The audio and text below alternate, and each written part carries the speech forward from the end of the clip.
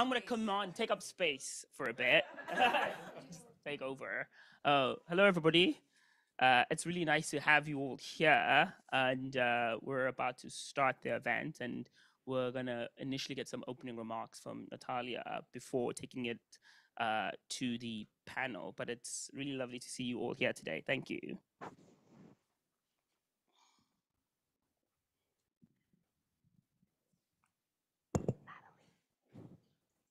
You want to start? Okay, maybe Natalie should start first, and then Natalia.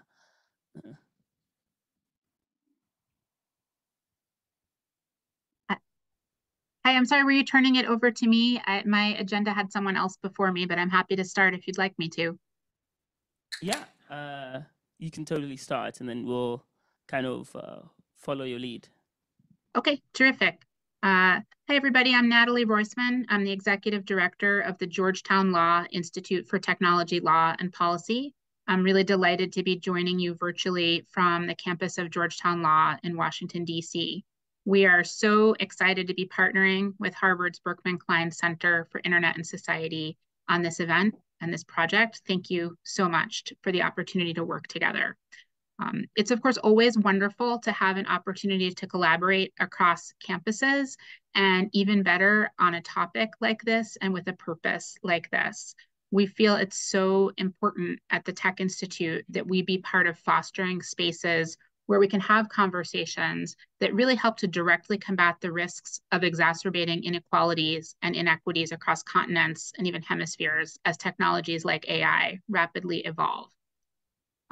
I want to turn it over to the folks in the room, but I want to first note that this event is truly the epitome of how we at institutions can learn from our students.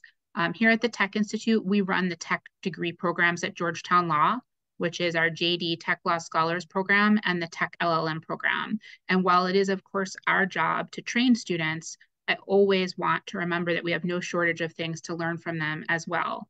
So this event on the Georgetown end was the brainchild of a JD student fellow with our institute, and it was carried to fruition by one of our LLM students, and I couldn't be prouder about that. I want to turn it over to Natalia, who's there in person and who can tell you more. Thank you so much for allowing us to be part of this, and I'm really looking forward to the conversation. Thank you so much, Natalie, and thank you everybody who is here. Seeing this live is just couldn't make me happier. Having the opportunity to be here in person with you, it's also a really exciting experience. My name is Natalia Larcon. I am originally from Colombia, so I am a foreign trained lawyer, and I couldn't be more excited about the fact that we're finally dealing with real conversations about global North and the global South joining together in topics such as AI governance. So just about some months ago, so in September 2023, there was a cyber attack that basically shut down over 700 between public and private owned companies in Colombia. So basically, not only in Colombia, also in Chile and Argentina. And this was because US-based company was compromised, and the entire country was shut down for over 2 weeks. So things like this happened even without talking about AI. So it's gonna be, this conversation is really important to see who's gonna be empowered to just unplug everything. So I'm really happy to be here with this esteemed group of panelists and on this related topic that is so timely as we have been discussing. Thank you so much. Well, thank you so much for the initial remarks and really setting up the stage for our panelists today. So as you all know, my name is Bulelani Jilly, and I'm a PhD candidate here at Harvard and also a graduate fellow here at the Berkman Klein. And today I'm really here to try and center the conversation around AI regulation in the context of the Global South, with a particular attention to Africa. As much of you know, particularly if you're studying, say, technology studies, or if you're studying development studies with an attention to AI, is that majority of the discourse is mediated by a form of descriptivism, which really means that we consistently are discussing, say, the Global South, and in particular Africa, in relation to the West. And while that, helps us understand what interests the West might have in Africa, it doesn't really tell us much about what African stakeholders are doing. And so while this approach can give a mode of measurement, the measurement lacks a general attention to the nuances on the ground. And so this panel in many ways is really an attempt to get Global South stakeholders, and in particular, people working on the ground, to share a bit about some of their general insights. And so I'm very happy to have an amazing panel that includes Nanjira Sambuli, who's a researcher, a policy analyst, a strategist, who really works at the intersections of technology and gender, who has done multiple works with the Kenyan government and multiple stakeholders across the continent related to these topics, and is currently based in Nairobi, but is also a fellow with Carnegie Endowment. And then we also have Shiko Gotu, who is an award-winning CEO, who also works in the general vicinity of both AI regulation, but also is currently running an amazing AI company in Nairobi. And then we have also Dixon here, who is a technical advisor at the Security and Exchange Commission of the government of Ghana, and immediately recently held the position of chief legal advisor to the Ministry of National Security, and is also an adjunct professor at Ghana School of Law. And so this is an amazing panel who can really give us both general observations, but primarily can also give us a great sense of what African stakeholders are doing as relates to AI regulation. And so I will first love to invite Shiko to kind of start us off. I know that they have recently published an amazing white paper on AI regulation, particularly as it pertains to Kenya. And so I would first ask them to tell us a bit about some of the findings that they've made, but also to tell us a bit about what opportunities and challenges does AI governance pose for Kenya.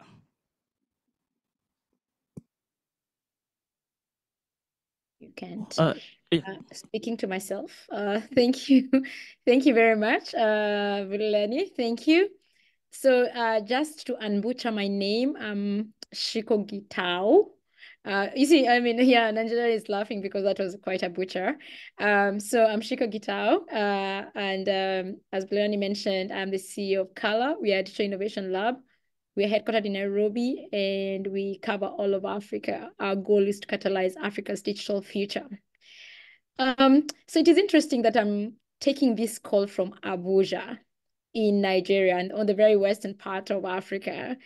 And I'm here because the Nigerian government is putting together its AI strategy, and they have brought together some of the top AI thinkers from the African continent, or are linked to the African continent, to just think through what will be an ideal AI strategy look like for a country as huge as Nigeria. And I love what Nigeria represent themselves. They say they're the largest population of Black people. And the second one is Brazil. And Brazil is almost a continent. I mean, Nigeria is almost a continent by itself, right? And I mean, I've been reflecting about this, working this week on this strategy. I realized for us as Africa, AI is not a luxury. And that's where I'm going to start my input in. And in Kenya, I mean, when you're sitting in Nigeria and you're going all through these numbers about the Nigerian country, and you reflect on the countries that are the other countries, the smaller countries that we work with across Africa, you realize just how big an opportunity AI for us is. And I'll give an example. If you're sitting in Germany or New York, AI for you is an efficiency and productivity. It increases your efficiency and productivity, right? And that's what you're looking at. It's going to increase my productivity. It's going to increase my efficiency. It's going to get me to get things faster.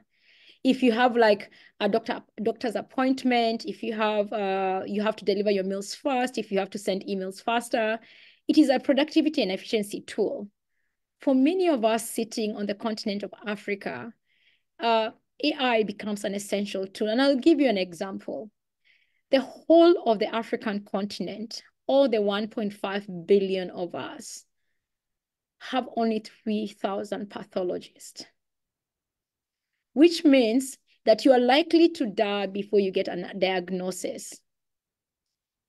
With AI tool, and I'm going to use very simple AI tool, just simple visioning tool that is able to take your pictures and quickly diagnosis and give you a quick diagnosis. It is a matter of life and death. So while the US and Europe especially is arguing about 80% accuracy, 87%, 99.8% accuracy, as we have zero accuracy. So I'd rather have an 80% accuracy diagnosis than a 0.5, than a 0% diagnosis at all. So that for me is the framing I want to take it from. Yeah?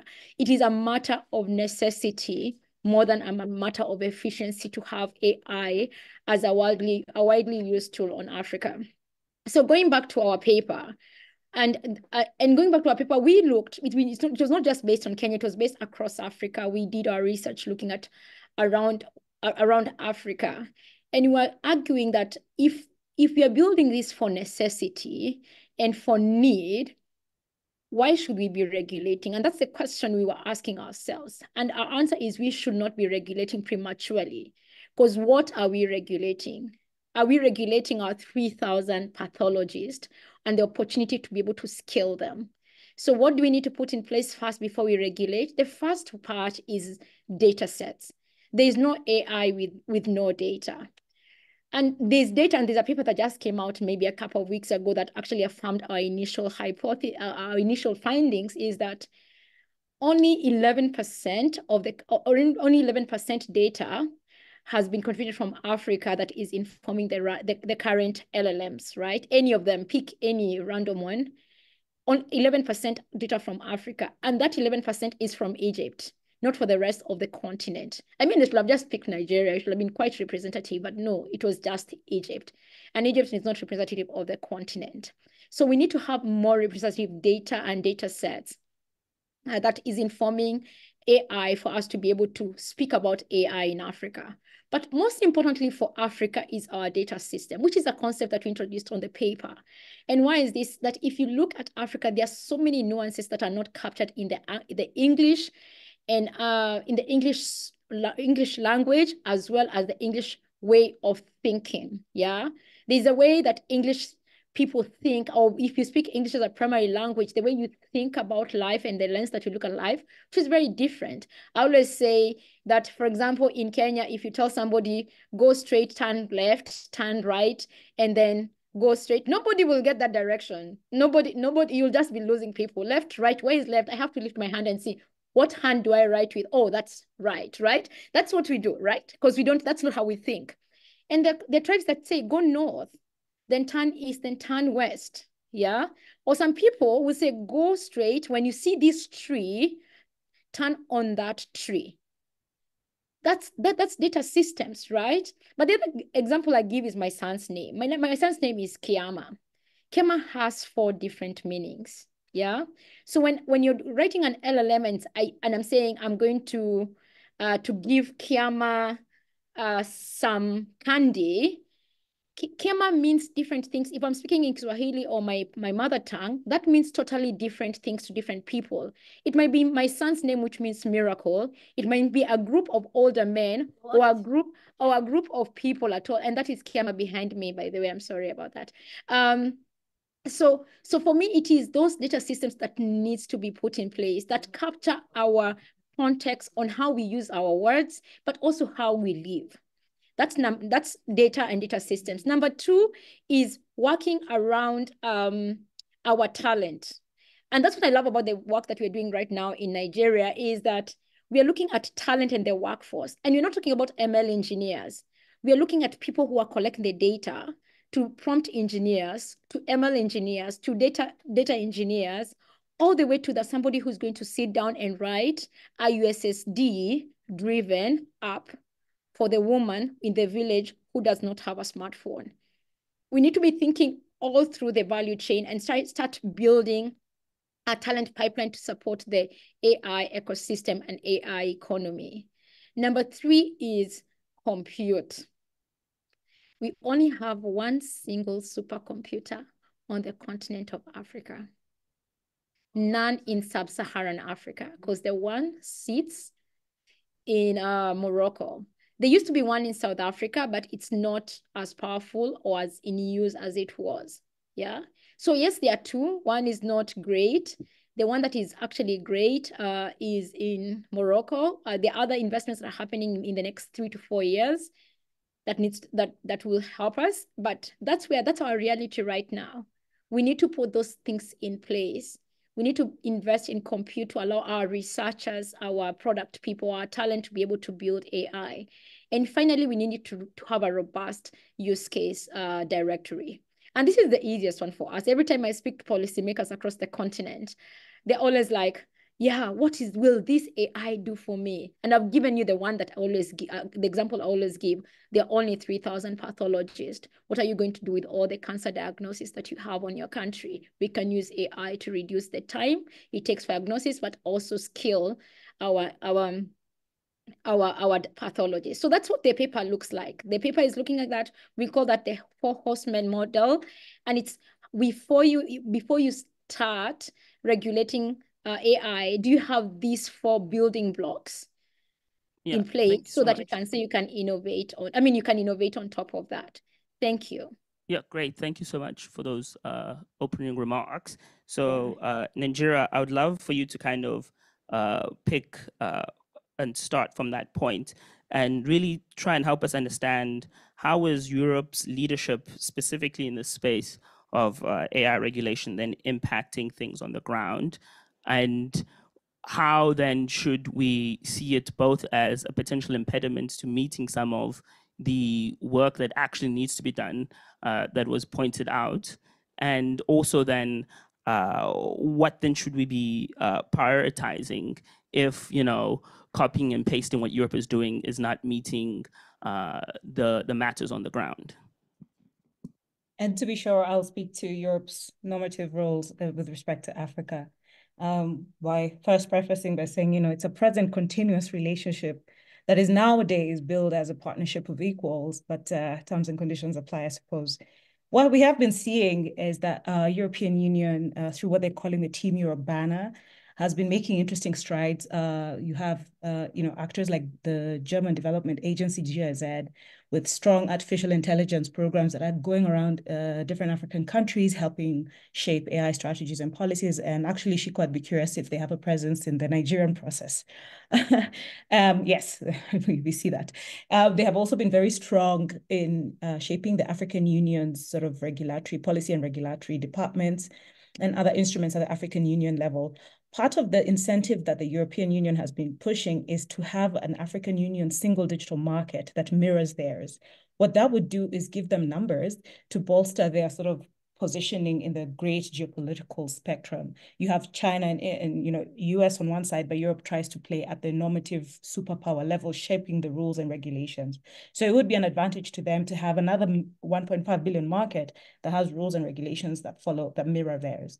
The challenge with that is we have seen that with the General Data Protection Regulation, for instance, that has sort of become the catch-all phrase around the world for data protection laws that are being enacted, becoming more of a compliance mechanism to interact and to serve the European market, to trade in the European market, more so than it is about protecting our data sets or data protection mechanisms locally.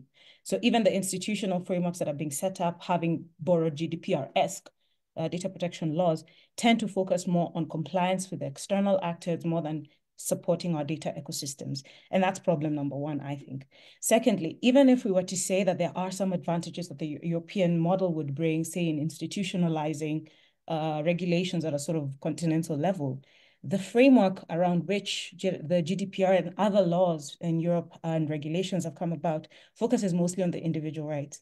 In Africa, unfortunately, the whole concept of relationality that has now been left as a preserve of Hollywood with Ubuntu is really what should be driving what we do, the tension between individual and communal rights and duties. How do you balance that tension?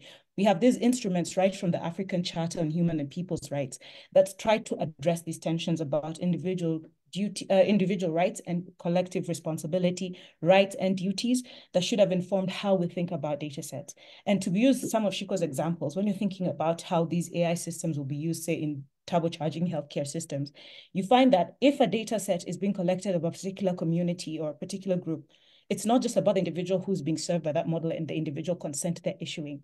If they belong to a minoritized group in a different political economy, it has implications for what that means for them to be seen in a system that has often not seen them. So there's a lot of relationality aspects we're starting to lose in how we are complying with a GDPR-esque or European model-like approach to setting rules and norms. And, you know, one interesting instrument, for example, right now with the African Union level is the African Union Data Policy Framework that introduces a really cool concept of data justice that speaks to the whole process of thinking beyond individual rights to include collective needs and vulnerabilities, which is a strong essence of what we are contending with in the political economies of Africa. So there's a serious tension there. And a lot of it obviously falls on how our African policymakers engage with local actors to understand how to take the best of what the European model has to offer, but make sure we are sort of turbocharging it by what works for us. Because at this moment, we are Africa is really where the source is at, so to speak. The next data sets are going to come from here. But it's not enough to just say we're aligning with West, rest, and the middle. We have to make sure whatever ends up being the normative or regulatory framework actually serves the needs of the African continent. Thanks. Great. Thank you so much. And so turning to you, Jose, could you speak to the same question and how is it potentially different from your vantage point, both as somebody who's working with and in the government, but also potentially how exactly is US-China competition impacting, or if not at all, your role and specifically in the work on AI and governance? Okay. So it's a pleasure for us to be here. I mean, at the Harvard Law School. I just left here roughly about 15 years ago. And so it's really a pleasure coming back here. And the question that you've asked is a very similar one. I mean, the issue about European intrusion and European efforts to widen. I mean, you just heard Nigeria say, I mean, widen the scope of action to the African market. One, let me just say this. I mean, expansionism per se. Okay. So that mirrors, hello. So that mirrors European expansionism. And expansionism per se can, first and foremost, let's get it right. I mean, can be both positive and negative. So on the positive side, well, you might have cultural exchanges, you might have views from elsewhere, markets, development across both ways and stuff like that. But then what we're seeing, however, in places like Africa is something different. So we are more likely to see, because of the past, I mean, we're more likely to see European companies, the adoption of European approaches, more than you would see the reverse of it. And that it's a very classic example of what will largely typically occur. If you pick, for example, the GDPR that Nigeria talks about, you would see a similar thing. I mean, you will see a lot of, so there's a lot of, I mean, Europe takes a lead ahead of the world in many, many areas. And that's something which is very characteristic of them on the positive side. And then also proselytize or evangelize the concepts to other parts of the world. I mean, that is something that has occurred throughout 16th century, 17th century, 19th century, up to today, you know. And so that will not see any, there won't be any reversals in that particular role.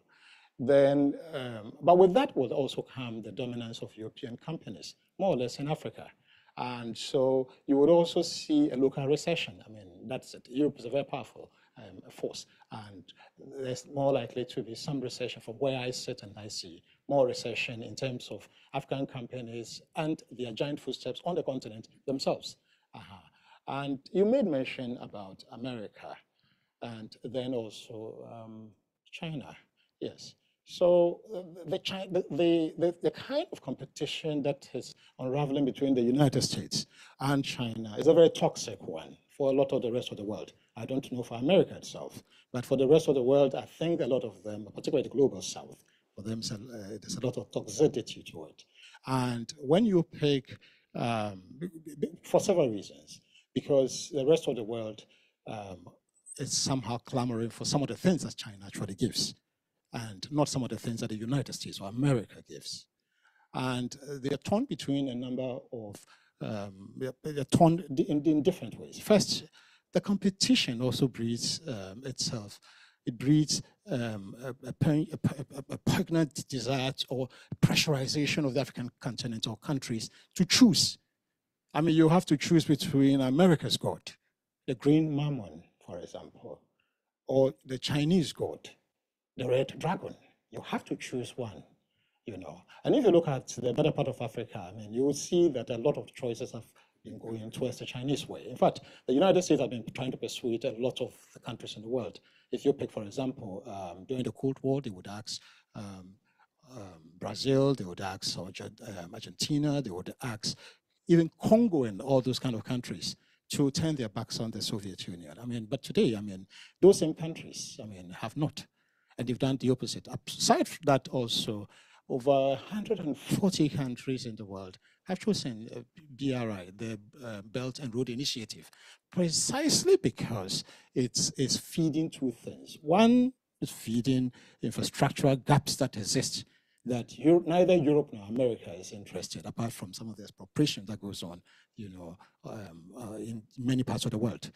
And the Chinese are capitalizing on those aspects also and building infrastructure across Africa, whether you're talking about football stadiums or presidential palaces, or you're talking about, and that includes AI, technological. America, for example, has been entering into agreements with African countries. If you pick America as one of its flagship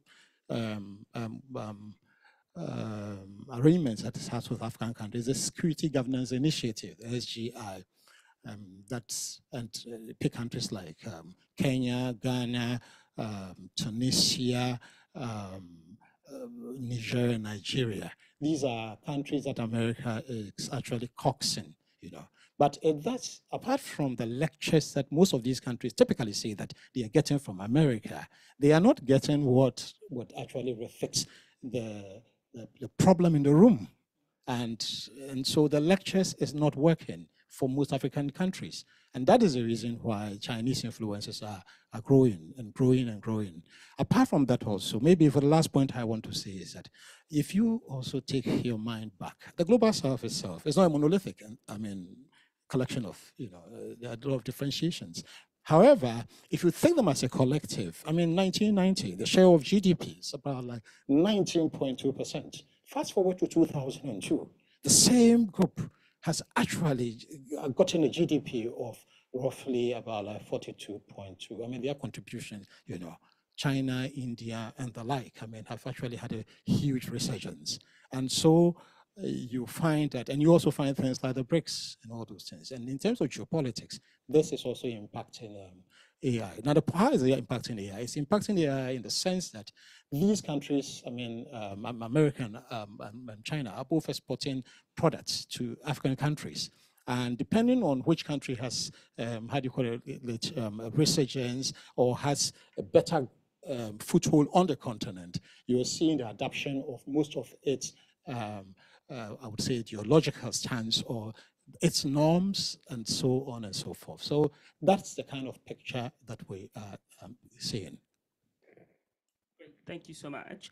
And so, again, picking up on this kind of point about capacity, you know, my work is really primarily interested in kind of tracking China's really ICT footprint on the continent. And what is particularly clear is that about 70% of all ICT infrastructure on the continent is financed and built by Huawei alone.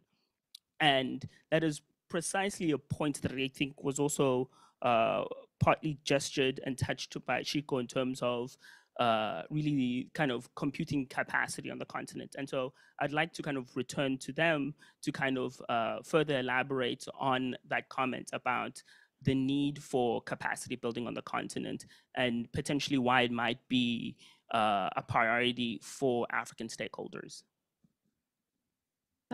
Thank you so much. I'm really enjoying this conversation, to be honest. And so, as we were speaking about the tension between US, Europe, and China, I'm reminded of a conversation I had with like an African policymaker, and they were saying to me that, you know why we are going with China? Because Europe and the US, I'm sorry for the Europe and the US people in the room, and virtually, they are all about talk. The governments, they are about talk. And China, the moment and this was the actual thing he said, is that the moment you start a conversation and as you're speaking, somebody in China is busy drawing out the papers. And by the time you're done with the meeting, there is a paper to be signed and there is a ship coming from China with your equipment. And I thought to myself, oh, so it's the action and the actual tangibility of promises that is actually making many of the African policymakers go east rather than west. So that's an aside. Yeah, so going back to our conversation around infrastructure. So I've been having conversations. I was speaking to the EU team, and they were asking questions around sovereignty, and especially AI sovereignty. And you think about it, what is AI sovereignty? It's both the sovereignty of our data, but also the sovereignty of the technology that we use to host the data and to pipe, and the pipes that are passing the data. So basically it's the hardware part of it and the data part of it, right? And the talent part of it. So when you look at it from that point of view, you realize Africa has no sovereignty to have a conversation around, right? Because our hardware, as we've just mentioned, is either owned by the Chinese or Cisco, right? It's either Huawei or Cisco in every single office that you go that is running our hardware. Who is running our fiber?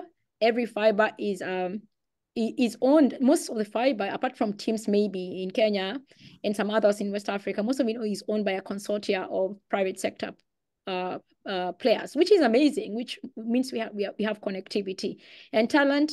There's a paper that was released maybe 3 weeks ago, that was in mid-March, that was showing that the spread of AI talent and across the world, and Africa was like a big gray mass in the middle of the globe. So basically we didn't have any talent that was coming out of the continent.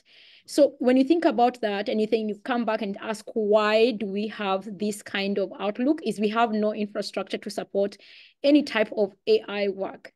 Yeah, the one supercomputer in Morocco, there's a number of researchers that have been seen in there, but many of the great researchers and engineers, they want to be able to work on something important on the continent, but they don't have the foundational infrastructure to be able to work on. Yes, we can use cloud computing, and I've spoken to AWS, Google, and Microsoft and say, oh, we can use cloud computing to do this. That's great. But what happens to sovereignty and owning our own data? And most of the engineers that you speak to, they're saying, yes, I can do this, but is it big enough? We don't have that, and we need to work on that. So coming back to actionable points is, how do we start investing in this type of infrastructure? Private sector is doing a great job in cabling the continent. I mean, I have to applaud the cabling and the broadband. In the next 5 years, we should be able to be past 60% connectivity rate. I'm that optimistic. But setting up a compute ecosystem is hard and expensive.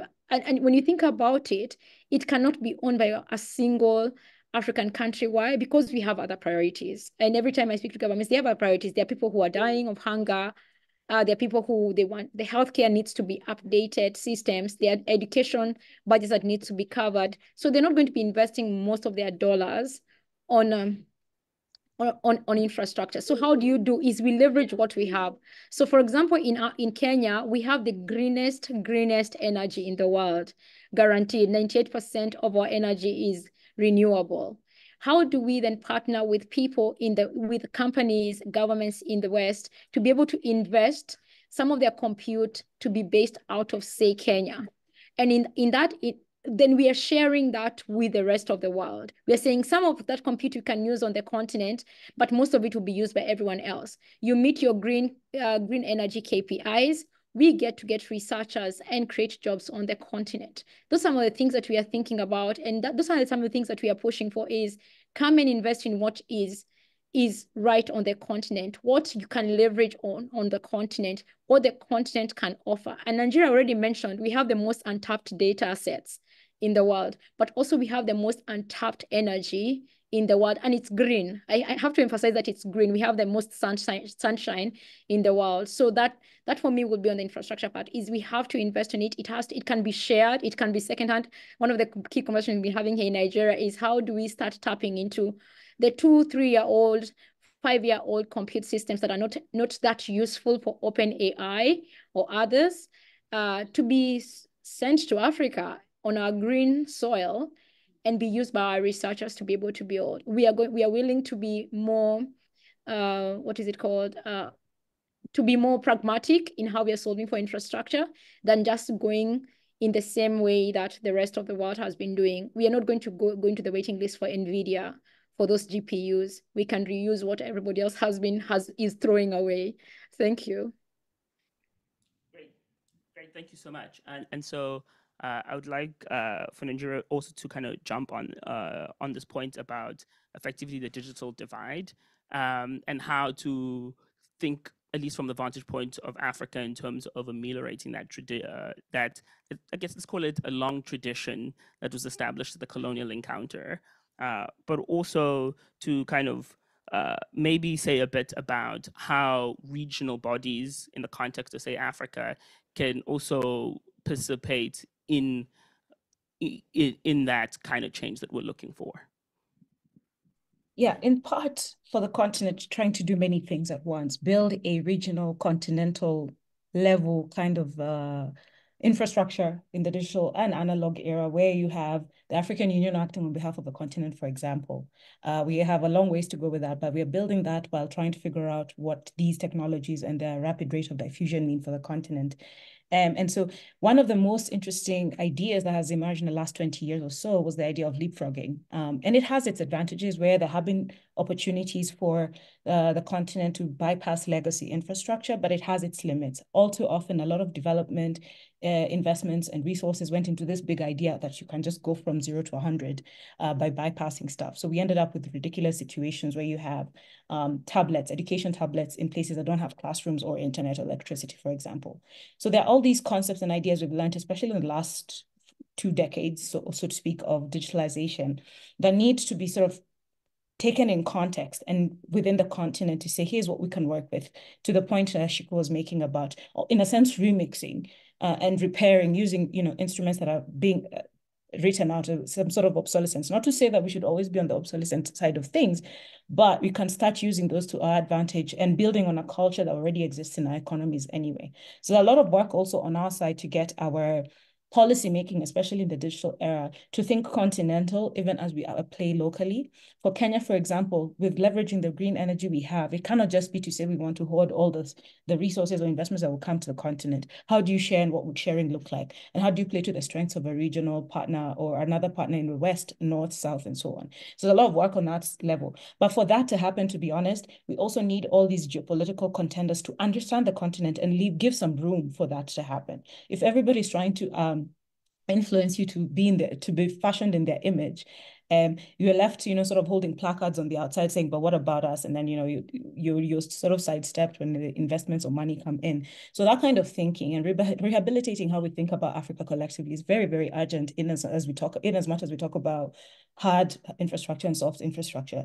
What we think about the continent and its place and its people and what they deserve is as much a political question as it is a technological one. So right now, the digital divide as exists, whether it's an access divide, a skills divide, or any other divide, is not so much a function of not knowing. It's a function of political will to actually do what works, to bypass the shiny idea that comes up every 5 business days. Somebody else comes up with a new thing. I work with what's tried and tested to build infrastructure that lasts, because those who are unconnected right now are sitting at the intersections of inequalities. So if they had not gotten access, it's also because they have not received energy. Education has probably not arrived there. So when you say you're going to work for that last mile, so to speak, there's a different kind of thinking you need to work, and prevailing market models or development models may not work. So you need a kind of patient capital from all actors to actually make this work. So at this point, it's not a lack of ideas, it's actually the will to make them work. Great, thank you so much. And so kind of turning to you, Jose, could you then speak to this kind of point about effectively what can, say, maybe Western, maybe European stakeholders do in supporting, say, regional bodies like the AU or domestic stakeholders to further, push their own domestic interests, specifically in terms of kind of building out capacity? Okay, so that's a great point. But however, I mean, I am not a believer in what the West can be doing for Africa. I have to state that at the beginning. So I think that Africa should be doing a lot for itself. And it has been doing so, however incrementally it is doing it, So that is something that African Union should rather be pushing and then looking for partners to support. I mean, there are one multilateral ways of supporting itself. I mean, there's the World Bank, there's the Africa Development Bank, there are Africa First, there's Africa Smart. There are various initiatives that African governments should be looking at. That's something that is a primary point. Every continent, every country must do that for itself. And so the model that what can Europe or what can America do or what can China do is an unsustainable model. And I sincerely believe that, yes, we have to look inside. And the other issue that we have to also look at, I gave a statistic which I think startles the world. I mean, from 1990 to 2002, you've moved from 19, the global south, to about 40 plus, 42%, you understand, I mean, in terms of your contributions to world GDP and the like. Now, there's something that comes with it. So we should be looking at South-South cooperation. We should be looking at the global south itself, which Africa is part, should be looking intrinsically at its cooperation with themselves, with India, with China, with Brazil, and so on and so forth. South Africa, with Ghana with Kenya, and things like that. I've been to Kenya many times, and most of the solutions that we have had approximate to the things which approximate conditions that exist, both ways. And I think that South-South cooperation is a very important thing that we have to look at. The other issue that I think we need to also look at is the issue of capacity building. We have to build capacity. We have to build it. I was in Israel, I think about 3 years ago, and the Israeli Prime Minister said something. He said, look, 10 years ago, or, between 10 years and 12 years, Israel was almost nothing. Israel was almost nothing. But a vision that was set before that 10 to 11 years has actually seen Israel become a cyber superpower. And that is the same model China has to dream something. Africa has to dream something. So instead of looking at what America can do or what Europe, and in any case, I mean, sorry, but the geopolitics is showing us also that there is a decline. I mean, we're approaching a certain decline in certain regions of the world. And we should not therefore expect that those circumstances would lead to those countries benevolently supporting Africa for that sake. So there's a geopolitical underlying substructure to all this thing, and it's very important that we factor that into our discussion. And whilst also I heard Nigeria talk, there's something that I noted: local indigenous innovation, whether it's in Kenya or whether it's in Niger, where, for example, they are using Bambara language using AI to support education in their own dialect, because these days you can easily translate your country's, your native language into a flurry of whether it's textbooks or, so many things for educational purposes. And given those kinds of opportunities, Africa should be seizing. The opportunities are there, and we should be encouraging that kind of thing. So I keep emphasizing that we are at a crossroad, and that crossroad is important for Africa to smell the coffee and begin to help itself. No one, I mean, and the notion that somebody will benevolently do that, it's actually not going to happen. It has never really happened. You heard some time ago, I think Mbisi Moyo wrote a book about debt aid, and it is really true that most of I remember, for example, we were doing a project. I mean, I wouldn't name the country, and they were providing support. And much as it supports and helps and gives clarity to what African countries should do, if you don't take care, it also creates a sense of dependency and despondency, you understand, and they don't do much for themselves. So it's important that the categorical truth be said, that you have to build on something. What is Africa doing? So if you pick, for example, you can do these things without, you can be building infrastructure and things like that, but there are a lot of problems that are also in this area. One of them has to do with things like bias, AI, the AI that we have that does not recognize even certain people sometimes. You have inequities that have to be considered. You have Africa's data sets residing and outside the continent itself. And these are important issues because it has to do with proprietary ownership. How can you be building something if you have no access to it and it resides outside your home? Meanwhile, it's coming from your home, but yet somebody else has it. And so the legal issue has to be sorted out. The African Union, for example, rightly in 2022 has focused rightly on that aspect and has come out with a white paper on a policy paper on AI, supposed to be ratified by heads of state perhaps next year. And if that is it, I mean, African countries, a lot of them are supposed to pick a cue from it. They prioritize the issue of the legal infrastructure. If you don't get the legal infrastructure away, then a lot of people will come and take things from your country, and there will be no law to actually stop them.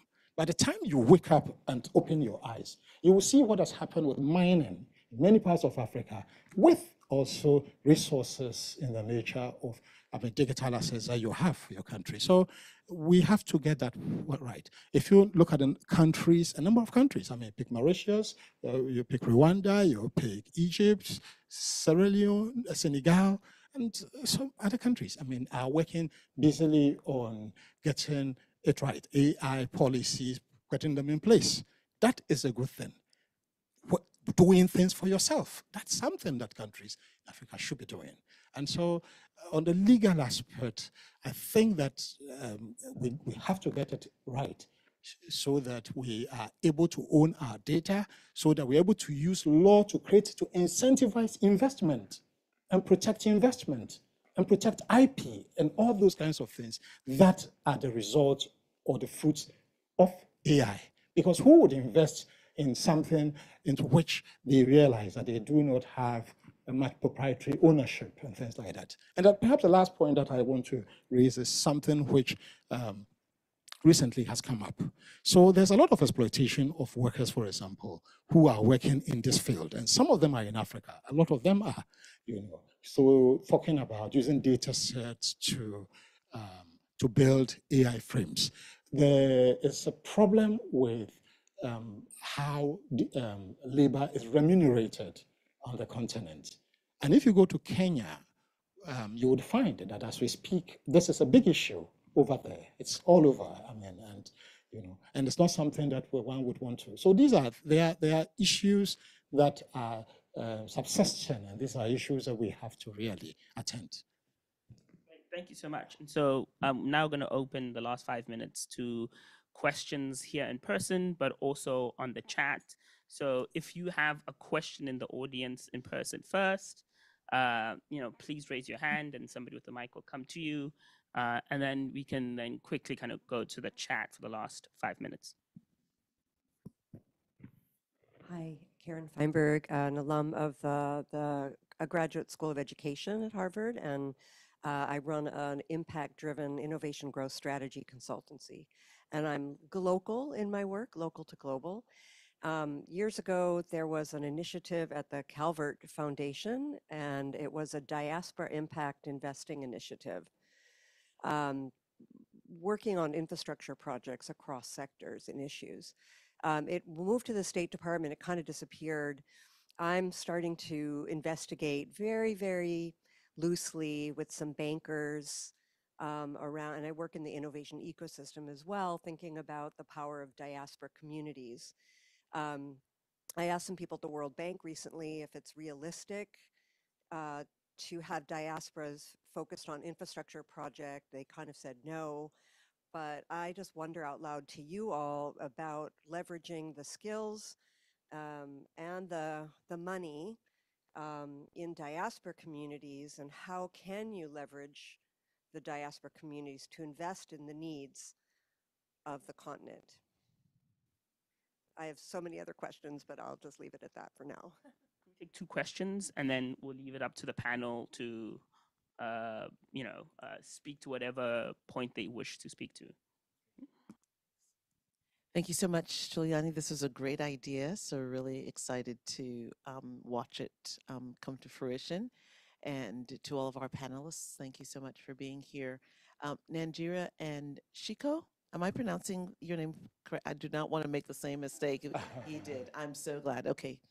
So, so first, I am very excited about the work that you both are doing on the continent and with the continent. And I want to just say thank you for the clarity of vision, for the courage to confront the hard realities on the ground, and not losing focus, which is something that happens so easily when you're in the battle for a long time. And Osei, I want to include you on that work as well. There are just 4 things that I want to put on the table, because you are the sort of, I view you as the next generation of kind of pioneers working in the tech space. 30 years ago, when I started doing IP work, there was not a single IP lawyer on the African continent. And so to have this robust group of folks doing this work, I think we should recognize that we have already come a long way. And I'm really grateful for that. But there's a long way to go. I think Nanjira made that point, and this is really true. So there are 4 things that I'm hoping to just put on the table that should hopefully kind of help us think even harder about some of these problems. The first is a lot of the data that we're getting about Africa is often not from Africa in any representative manner. And so I want to urge that as you all do this work, that always be sort of like background music. Because one of the challenges that we face in trying to address the implications of AI in the Global South is the data that we have about the Global South is itself tainted. And so there's a lot of work to sort of think through how we verify that data, how we insist on transparency. Leave him alone, Shiko, leave him alone. You know, how we my vote is for him to stay on. Just it's a democracy, Mom. So how we think about transparency and insistence on understanding where the data that trained the AI that is being deployed in Africa is coming from. I think that this is a non-negotiable point. Just because on the accuracy alone, we need to be concerned about it. Second thing that I want to point out, much of the first wave of AI systems that were deployed, we know now were trained on pirated data, and I wonder, we have not resolved that issue in the US or in the EU, and no one's sort of touching it because it's sort of the elephant in the room. But we know that, including ChatGPT, we know that, there were pirated data sets, and, people just use them to train the AI system. So I'm curious about the extent to which pirated data could be a source of sort of lab testing for the continent. I wouldn't want to encourage anything that would use pirated data as sort of the ultimate training set, but for purposes of experimentation and development and skills training, I'm curious about that, because at the moment, most African AI developers or would-be AI developers have no data, to your point. And if the only way to get the data is to buy it, then we're going to be in the exact same position we were in, 25 years ago, 20 years ago, with all other forms of technology essentially being priced out. So I'm very curious about what you might think in terms of using pirated data sets to help with the catch up and with the training and the development. Third thing that I wanted to raise has to do with the rural-urban divide. Even with what we're seeing on the African continent, the vast majority of Africans are still in rural areas. And this has always been a problem that has troubled me. This is an infrastructure problem, it's an education problem, it's a labor problem, it's a transportation problem. It's always troubled me. And so I'm curious about ways to begin to address development in the rural parts of Africa in particular, where if we think the urban centers like Abuja or Nairobi or Joburg or Cape Town, if we're behind, then we're talking light years behind for rural communities. And the vast majority of Africans are still in the rural areas. So that's a concern and a divide that I'm curious about how we meet up. And then Osei said something lastly about consulting within ourselves. And I'm just wondering whether either Berkman Klein, where we have an AI in Africa initiative, or some other platform that we coordinate can help facilitate the intra-African AI conversation, particularly around policy. Because when I speak to, offices of presidents or prime ministers, all I get is a blank stare. They're like, well, we don't know who's dealing with this. So the reality is that sometimes it's not because African leaders are saying yes to China or to EU, or it's essentially a default. Nothing else is happening. No one else is paying attention to it. And these other jurisdictions see the gap and they jump in. There's almost no resistance to, GIZ or the European Development Bank or any of these other folks coming into Africa. And the reason there's no resistance is because there's, people are occupied with trying to feed people, trying to deal with one crisis after another. No one is really sort of prioritizing AI as urgent as it is not a priority for any policy leaders. So I'm just wondering what we can do to help begin to facilitate and to kind of raise the level of urgency so that we are getting more attention to this problem than is currently the case. Thank you again so much.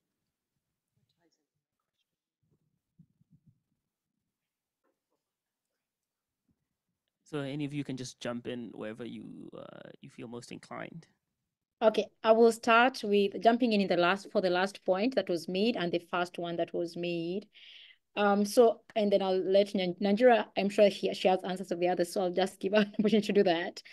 So I'm going to do a plug right now. So next week on Monday and Tuesday in Nairobi, we are going to be bringing in ministers of ICTs from across the continent for a conversation around AI and the GCP, the Global Digital Compact, the GDC.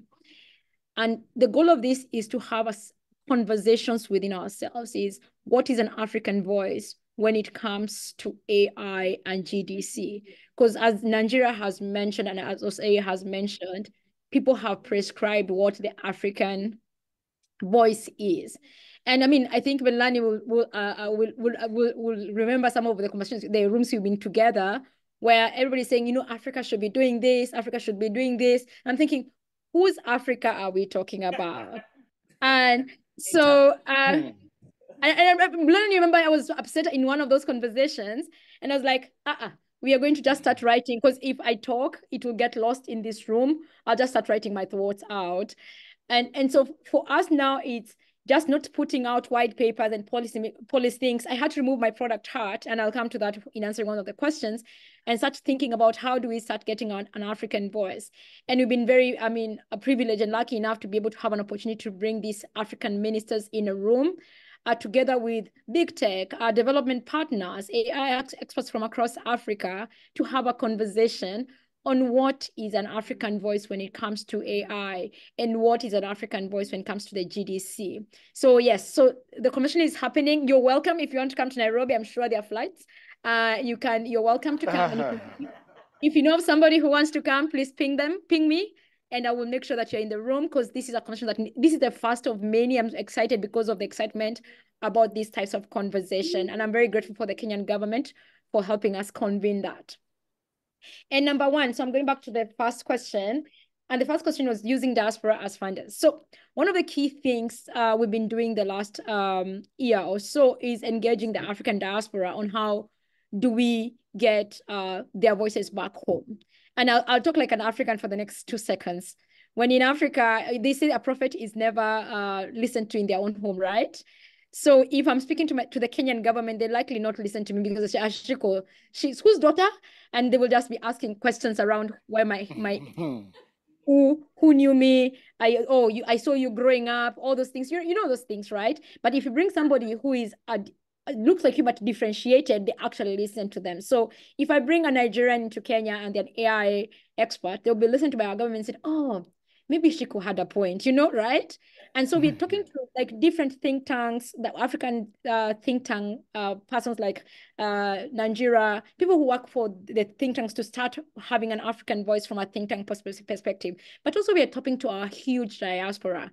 We know that our diaspora is the biggest foreign direct investor on the continent. Not anybody else, not the US government, not the Chinese government, but our diaspora remits the most money. So we are tapping into them on 2 levels. First of all, please continue sending your money. Don't stop. Number two is start sending us your knowledge and your insights and your pointers. Let's pick your points. So I'll not mention their names. So we are working with one of the leading minds in compute and GPU, has worked with NVIDIA and others from the African continent to help put a strategy on how do we put like GPUs on the continent. We are working with like one of the biggest, some of the senior most executives in tech companies from Africa on how do we start encouraging talent to support 10% with 10% of their time to start working on African issues. So we are doing that by tapping into that diaspora network. So if you know any African executive who wants to invest back on the continent, please ping me. Thank you very much. And going back to the question around piloted data. So my other hat is we are building stuff. You're not just talking, we're also building stuff. My team is also building stuff. And one of the key things we've been saying is how do we build data sets that are authentic on the continent? So number one is having a bunch of young people recording data manually, which is super interesting. And so that's one way of doing it. So there's a piece of work on health that we are using, like a bunch of hundreds of young people going out with recorders and data collectors and just collecting data. And so we are going to be building that. Number two is using Sheng language. The good thing is every podcaster who speaks in one of the languages that we are using, every radio station, every somebody who's recording anything, they're enthusiastic to actually give us the data. So data has stopped being a problem because we are telling them we want to build this for ourselves. And that is our pitch to them, is you're building this for ourselves. So we don't have to use pirated data. We can actually, sorry, I've gone dark a bit. I'll continue. We can actually get data and people are willing to give without us using illegal data, because again, it will be a huge backlash to us because we know better. So I just wanted to mention on those 3 things, and I'll leave the rest of the panel to speak on the others. Thank you. Real quickly, I'll give a shout to the questions. There have been excellent questions in the chat, and they have been pointed out to have been overlooked. So I've tried to answer some of them, and I hope Zahra, Nai, and Badria, you feel like at least some response, and some anonymous actors. And I think it's illustrative of something we see often when the diaspora conversation comes in, the flip side of it, where some subtle hierarchies are introduced about who's a better African to speak to some issues than others. And we must be very mindful of that. in the idea of who can then represent the continent in what aspects and where. And especially the idea of maybe them having more talent or more to offer these topics. I think there's overall, anyone who's really interested in working on sustained and lasting solutions for the continent needs to really come at it with a humble stance that really thinks of these things in the relationality aspect. My knowledge and my expertise may be platformed in one way, but does not make it a truth all throughout. I must really see it in context. This is very important. And I think with AI specifically, to one question that has already been asked severally in the chat, is the whole idea of it becoming a priority right now. There's a real risk of this contagion making it seem like everything else we've been doing, say in health sector, in education, in other agriculture, I usually speak to those big three, have not been doing it, and AI is the solution. There's a new wave of techno-solutionism that is coming in that we must be very mindful of, because at the end of the day, what we are seeing is when solutions are brought to the last mile. So somebody builds an LLM solution for farmers to just, input what's the problem with their crops and get answers. The explainability aspect is very important to them. And if you have built a solution that was built in Harvard and does not have any element of explainability all the way to the end product, it creates this untrustworthy dynamic. And these are very important aspects. In as much as we're relying more on technology, that relationality aspect is very important. There's a very good example as well of AI very rightfully being used in helping in imaging of pregnancy stages. But the techs that were using this in the clinical offices in rural parts of the continent could not explain what's happening. And so if you've not empowered, so to speak, the person who's supposed to use the technology, if they're not involved in the design or in understanding the technology that they're supposed to use in service to a healthcare or agriculture or any other aspect, I don't know that we have done ourselves any justice in helping these tools work for us. And so that's an aspect of techno-solutionism we have to be very mindful of. I'll also quickly speak to the idea of representative African data and the question of where it's supposed to be represented, because I think a fundamental political question is it justice to be included in fundamentally unjust systems? Is it more, if now more of our data is grabbed and brought into extractive systems that have fed the globalization that we are living through today, is that justice to the African ecosystem? This is a really important question. It's not to say, slow down, we're being Luddites and let's not build. It's saying we need to situate these things and asking ourselves, at the end of the day, once we have drawn everything out from Africa, where will Africa be? This is an urgent political question that we must ask ourselves both at home and abroad, so that we're not perpetuating the same models that have not offered the dividends that we have expected from all the expertise that has come from yonder about what should happen on the continent. So I just wanted to bring in the flavor of how much these questions at the end of the day are also deeply political, that have to be answered in places like Connected next week, where I personally plan to ask some very tough questions, and in rooms like this when we're thinking about ideas for what Africa should be, and the solutions we're thinking we should inject into the very complex ecosystem that it is. Thanks. Okay. So maybe what I want to do is to speak to the last question. And I think that, it's really important to say that for the Africa continent today, a lot of the diaspora influences and of course the diaspora contributions are very much welcome in many states. I mean, particularly if you're looking at maybe countries like Morocco, Nigeria, and Kenya. And then also the pack leader of it all, my own country, Ghana. So we have a policy, and the policy that we have filters into so many programs that we do in our country. The Year of the Return, for example, in which diaspora members, from the Caribbean, America, Europe, whatever, are very much welcome in Ghana. In fact, they even get citizenship in Ghana if they are interested. And so it's been part of the continental project, or has been part of the Africa We Want kind of project for Ghana, the integration project. And AI is included in that project because it comes within the sector of technology. And so Ghana stands as a very, a forward lead when it comes to that area. Areas where you can engage, for instance, and these are areas where Ghana prioritizes, areas to do with policy frameworks. And these are areas where, you are able to input and able to support and able to bring on different perspectives that are useful. That is allied to issues to do with capacity building, and Ghana prides itself as a pack leader when it comes to regional diplomacy with other African countries. So if it's whether it's to do with cyber diplomacy or to do with AI diplomacy or whatever, I mean, this is an area where you can believe that Ghana would be very supportive of. How do you engineer these things, or how do you get these things across? So one clear area, it's the educational sector. So there are institutions in Ghana that are focused on evolving technologies and are very much interested in this. They offer one route.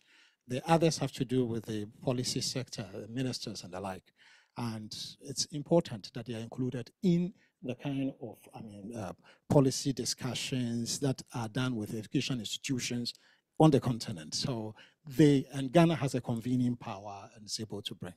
But then also, one of the things that is also occurring is that apart from legislation that is happening a bit fast on the continent, you are also seeing the setup of experts groupings at the top level of most countries. So most countries, I mentioned about 5 countries that, for example, have actually come out already with AI strategies.